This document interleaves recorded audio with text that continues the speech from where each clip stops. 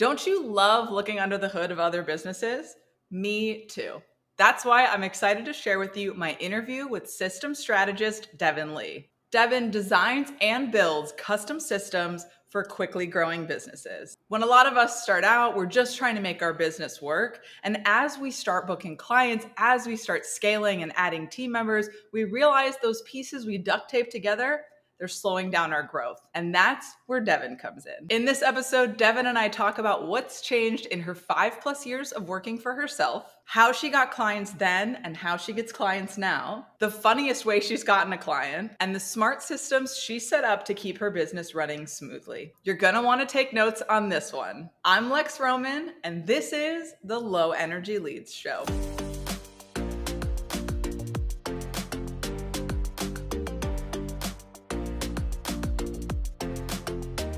Devin Lee, welcome to the show. Hey, Lex, how are you? I'm so good. Kicking this off on a Monday morning.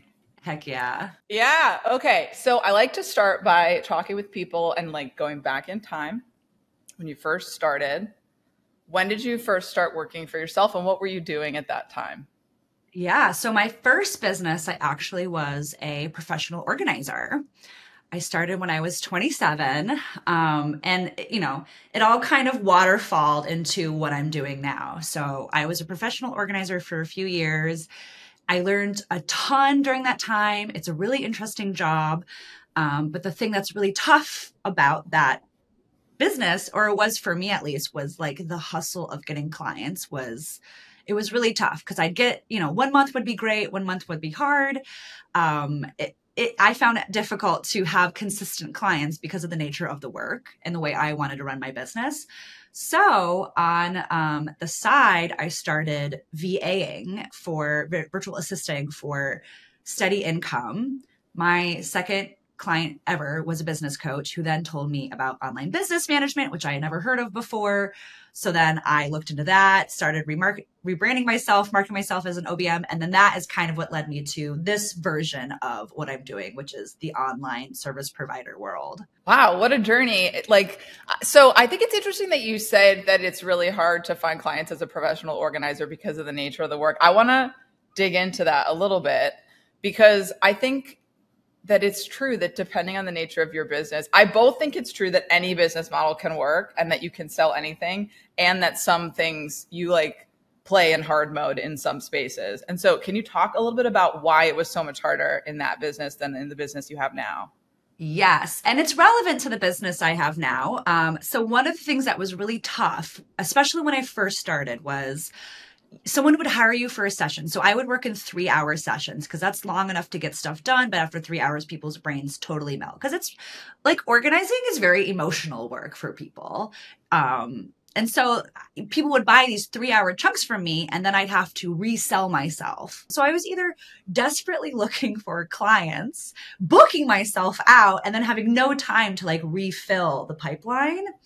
And I find that with my business today too, if I have one-off offers, I was doing just VIP days for a while. And when I love doing VIP days, but then I have to constantly be selling for a month in order to make it work.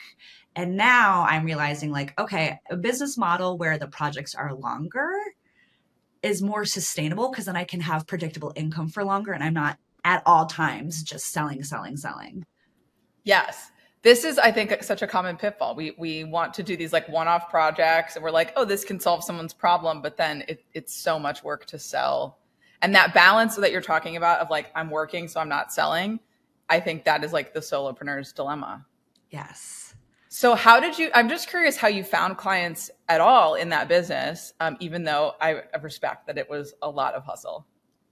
Oh my gosh. Yeah. Let me go back in time. It was so wild. I was really grateful for that time because I worked so hard to get good at marketing and selling that once I transitioned into this world where it was a little easier to sell, I was like a pro because it was so much easier. But the way I got my first clients is before that, I worked in the Montessori world for a few years. So I was friends with all of these parents, and the Montessori I worked at was in the nice part of town. And so I was a guide's assistant. And so when all the parents heard I was leaving to start my own business, they all loved me because I became friends with a lot of these families. So a few of them hired me, and those were my first clients. And so one of the main ways I got clients was I would donate a free session to all of the silent auction, all the auctions at all the Montessoris around town. So these families would buy one of my sessions or, from the auction and then like me and then keep working with me. So that was one of the ways. And then besides that, zero consistency. Like there was one month where I made a flyer and I like put flyers up literally in every grocery store and cafe in town. I got one client that way. I had a YouTube channel for a while that got me nowhere, but I just liked making videos. I got, I think, one or two clients on Instagram. So I did a lot of Instagramming. I think, every type of marketing. Oh, I was in BNI for a year. That got me literally one client. Like, that was the other thing is I did all of this marketing. I did it all and I would get one client. And so there was so anyways, the only consistent thing was just being kind of friends with all the Montessori parents. Yeah, but I think it's a real key that we overlook. A lot of times people will say to me, "Oh, I have no one in my network that is like the right fit for my business," or I can't get any leads from people I know. And we look to strangers, but it's like you really have to leverage whatever trust you've built up in your life. I love that because it's quite different moving from Montessori to professional organizing, but you managed to sort of leverage that same trust that you built in that space. Yeah, something that I find to be true no matter what my business is, because I've had, like 3 or 4 different iterations of business since that first one. I think that's true no matter what, is if you are, whether you're new or you're been in business a while, like you just have to talk about what you do constantly, like at all times. Can I skip ahead to the story I wanted to tell about? Yes. Go ahead. So the most unusual way I ever got a client this is when I was an online business manager on retainer. This is years ago. I met this guy, went on a few dates. Our like second or third date, we wanted to go to karaoke. So I invited all of my friends and he invited all of his friends. So the whole night I'm like meeting all of his friends. His best friend is there, and his best friend, I'm like talking about what I do because I talk about it all the time. And he goes, "Oh, you're an OBM? I'm a bookkeeper. Like, we need to talk." So we have like an official, like professional, coffee networking meeting. And he's like, "I would love to try and refer clients to you." And I'm like, "Yeah, I could always use a bookkeeper, in case I come across someone who could use your services." And the irony is, like, he didn't end up, I don't think he ended up ever referring clients to me, but he became my client and has bought a lot of my services. And so I feel like going on dates is a great way to get clients. Talk about it at karaoke. Yeah. I mean, I think there's like a secret handshake when you meet another business owner. Yeah. There's like a level of shared understanding of like, it's really hard to run a business. It's hard to continue building your client pipeline. And so people are other people who have businesses, I think, are even more open to that than just other people that you know.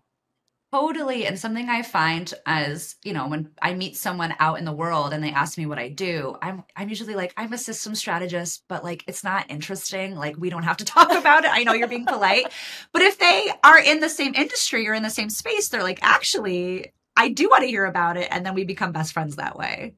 Yes. Yes. Oh, I love it. Okay. So let's fast forward to today. Tell us what you do now and who it's for. Sure. I am a system strategist. I design and build custom systems for quickly growing business owners. And I specialize in working with folks who are exiting that scrappy solopreneur phase of business. And maybe they're building a team or a group program or something where they need new, refreshed, like, big boy systems to kind of maintain the bigger ship that they're now managing. I love it. The pull-ups version for your growing business. Yeah. Okay. And you mentioned like having gone through all the trials and tribulations in the early stages of your last business or your first business, you stabilized a lot of your lead flow and you're like a pro at marketing now. Can you tell us a little bit about what stabilized and sort of what are some of the things that have really helped you like get off the treadmill of selling? Yes. I mean, I still am very much figuring it out, but I feel like I way more know what I'm doing now. And I think one of that is like, it's all data, right? Like I have an Airtable base where I am tracking where all my leads are coming from. I track, how I met them, how long it took from the moment we first met to the moment they make a decision, what that decision was, like I'm tracking all this information. So I can look at this Airtable base and not only see like, where do most of my leads come from? The leads that say yes, where do they come from? And the leads that make me the I guess products or offerings that they buy. Like I might sell a bunch of one offering that makes me very little money. So I actually don't care about where those leads come from. And so I can kind of look at the data of like, okay, a lot of my leads come from referrals or relationships or networking. So that's where I'm going to put my focus on. And I think another thing that I've learned is, this is kind of cliche, but like figure out what avenues of marketing you like and do those, because I've tried them. I think I've tried them all at this point. And, like podcast guesting, writing emails, that's not a huge lead source for me right now, but I would love for it to be. So I'm trying those out and trying to figure out, can those be a bigger lead source while still focusing on building relationships and, networking, the things that do bring me the most leads. Yes, I'm with you. I think like we talk a lot about like find your target audience where they are, but I think the reality is some of these channels are pretty generalized and you can absolutely find your people on podcast guesting or in the newsletter space or on YouTube or whatever it is that you like doing. You don't have to just like shove yourself into a box that you don't like doing. Agreed. We interrupt this episode to bring you an important message from our sponsor. If you're a web designer or want to be, give a listen to the Somewhat Useful podcast with hosts Will Myers and Christy Price. These Squarespace experts explore the world of digital entrepreneurship and web design. Will and Christy provide actionable tips for helping your business run smoothly, navigating the client process, and working smarter, not harder. All combined with hot takes on the advantages and pitfalls of solopreneur life. Check it out at somewhatusefulpodcast.com or on your favorite podcast app.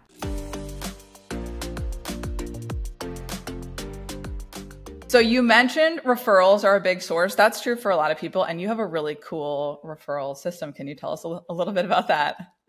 I'd love to. So I always tell people like I based my, like the workflow that you experience, Lex, like that's based off of a version of something that someone showed me a long time ago. So I always tell people when they go through my referral partner workflow, you can copy me, I copied someone else. But basically, well, first of all, like, again, like relationships are the lifeblood of my business, as they are for most people. So I try and really intentionally meet with people. Like I'll meet with someone just if someone says, hey, like you two would just be friends, because I think community and support is really important. But if someone I think might have the same type of clients as me, then I really want to meet with them, really figure out what do they do, explain what I do, and say, okay, I think we serve the same people, so we could really be good referral partners for each other. So once we make that agreement, I have a whole workflow in Dubsado that basically sends them a contract saying, I promise I will thank you with 10% and, handshake and a best friend high five and all that good stuff. Just to make it official, but mostly I want them to feel like this is important. I'm not walking away and forgetting about you. From there, it then sends them my blurbs. Like, here's exactly how you can refer me. So you can save this wherever or refer to this email. So you know exactly what I'm looking for and how to refer me. And then I ask them to fill out an Airtable form of their blurb. Who are you serving? And how do I explain you to someone else? Because that puts them in my like referral partner table in Airtable. So let's say I'm meeting with someone and they're like, gosh, I really am looking for a SEO expert. I can go, well, let me look. And then I can go to my referral partner Rolodex. I can literally control find copywriter. The 3 copywriters that I know, love, and trust are there. So I can copy and paste their name, their email, their website, and their blurb, edit it, and send it off. And it makes it so easy for me to refer the people that I trust and have built a relationship with.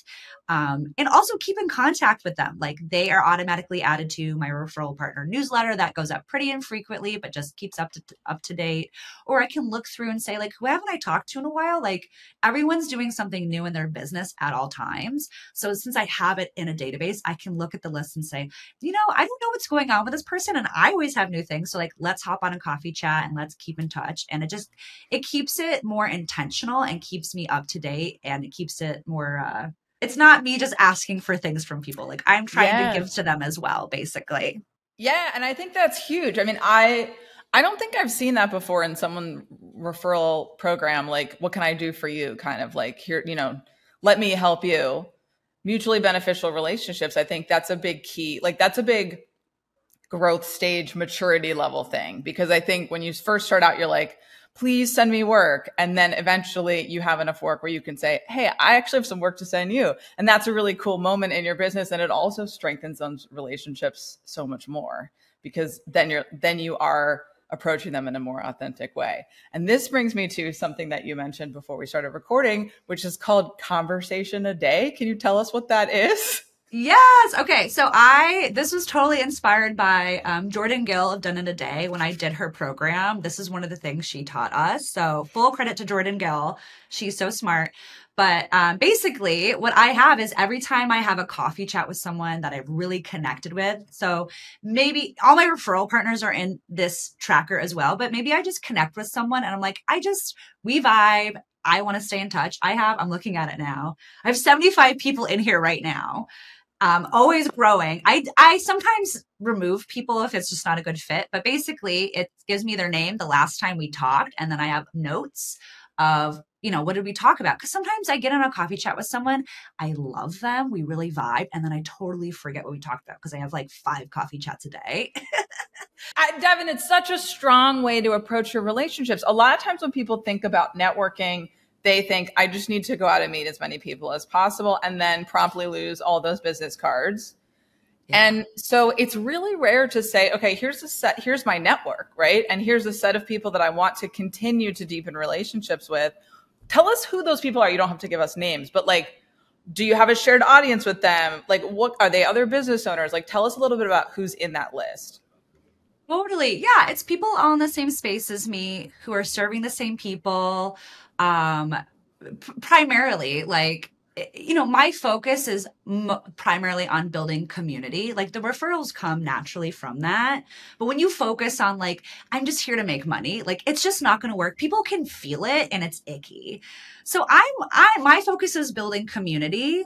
And so it's often people who are in the same stage of journey as me. Maybe one of them is a little ahead. Maybe one of them is a little bit behind. I also like the idea of, there are people that mentor me. Like I have my systems people who know way more about Airtable or ClickUp, and I go to them and I'm like, hey, I can't solve this problem. And then they help me. And then I have people that I check in with who ask me questions. So it's all kind of, we're all in the same sphere together.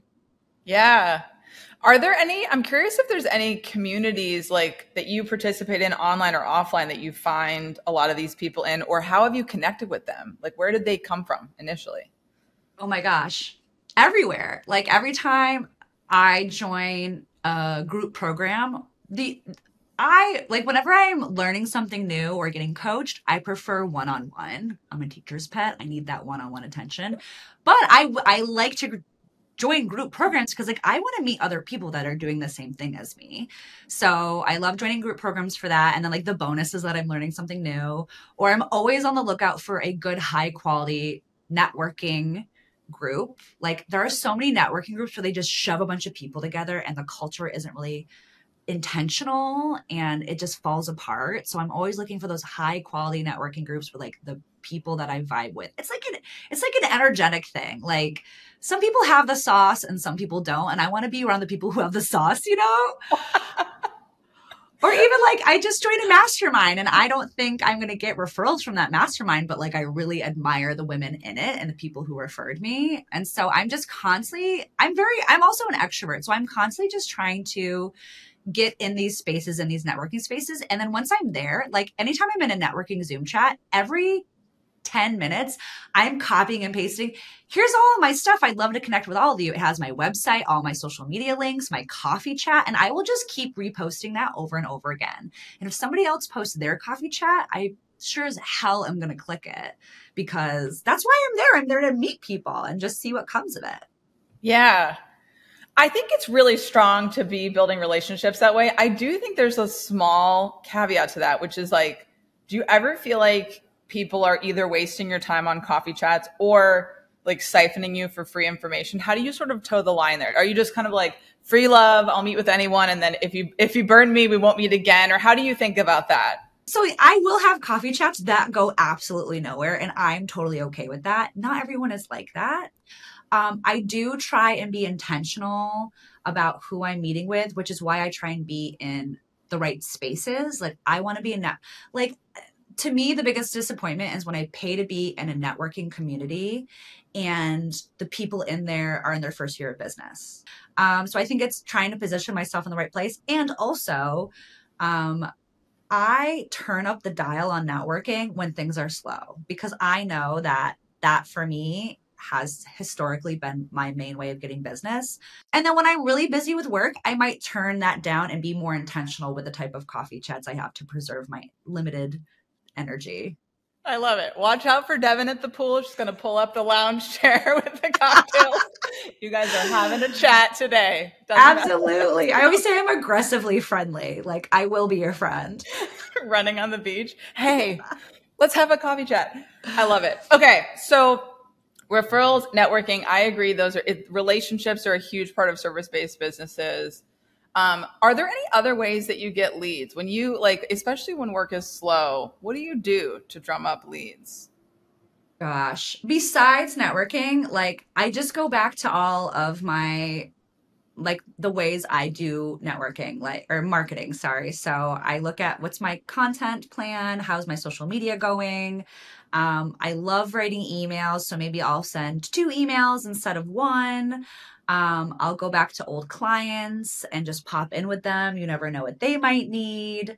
But you know what I find? Like when things are slow for me, I in the past would get so stressed out and be like, I have to hustle.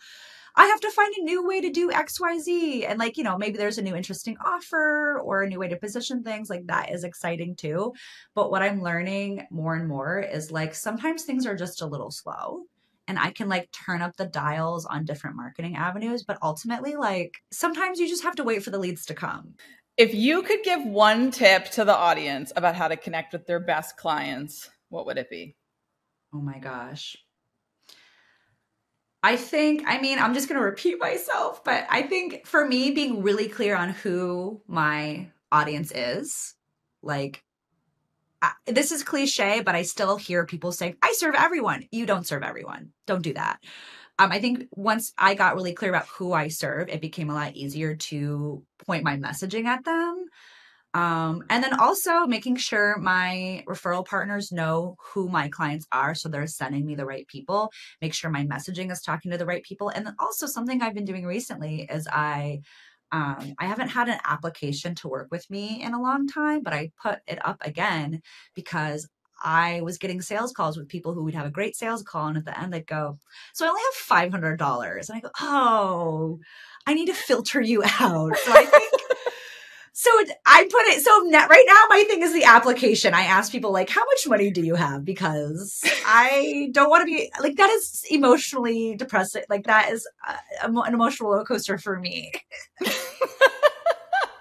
Please upload your latest bank statement. Yeah, that's really tough. I do want to like highlight for the audience. I think it's what's so strong about what you're doing now, Devin, and it's like the shift from your last business to this business is really like you're continually selling, right? You're continually networking and continually honing those relationships. And you're not sort of like going out there and dumpster diving for leads. You are continually building that and growing that. And that is like the mark of a business owner who knows what they're doing. I think it's like the biggest shift. So wow, I just wanted to, thank you. That's my big takeaway. I think it's an important one for people to pay attention to. And if you need systems to help you with that, you're going to want to go to Devin and help her book some leads off of this podcast so that she can mark that in her lead tracker. I also we're going to close this out in a second, but I also want to give a shout out to Carrie Ginsberg and Jen O'Sullivan who connected us. That's why I even know you. They're huge connectors to say that. too. The best way to meet awesome other business owners is to have the ones you already love introduce you. I should have said Yes. that. It's been said now. I love it. Well, as we wrap this up, is there anything that you are doing lately that you want to share with our listeners, Devin? Yes, thank you for asking. I have a, well, I guess it's not as new anymore. It's not brand new anymore, but I have a mini course called Inbox Zero Hero. It's currently the price of a fancy sandwich. It's only $16. It will get you Inbox Zero for life. It takes 5 days, and I think it's really cool. So if you're interested in having Inbox Zero, it's a good way to kind of sample what it's like to set up systems for yourself. So you can find that on my website. Yeah, I love Inbox Zero here. I did it, and I consider myself a pretty advanced email systems person, but I learned so much from it, Yes. and it's like overhauled the way that I'm doing everything. My inbox has never been cleaner. Yes, I love Highest to hear it. recommendation. You're my star student. And if people want to work with you, Devin, how should they get in touch with you? Well, you should go to my website, devinle.com. You can read about my services and you can apply to work with me there. Or if you just want to follow along, you can go there to join my email list. I'm also on the Instagrams at this Devin Lee, and you can kind of follow along there. And that's where all the places I hang out. Say hi. I love it. I love it. That's all going to be in the show notes. Devin, thank you so much for taking the time to chat with us today. Appreciate it. Thank you, Lex. It was so fun. I just love the joy and ease Devin brings to her business and to ours. Highly recommend getting on her newsletter and grabbing your copy of Inbox Zero Hero. I'm a huge fan after I used it to overhaul my Gmail systems last month. Find all the links in the show notes. If you're experimenting with how to find your best clients, you're invited to the Growth Gym. The Growth Gym is a practice space for learning how to make smarter marketing bets. Skill up on how to choose your best marketing plays when you join me Fridays at noon Eastern on YouTube and LinkedIn. Get on the Low Energy Leads newsletter to get notified. Until next time, keep that energy low until you know the value will be high.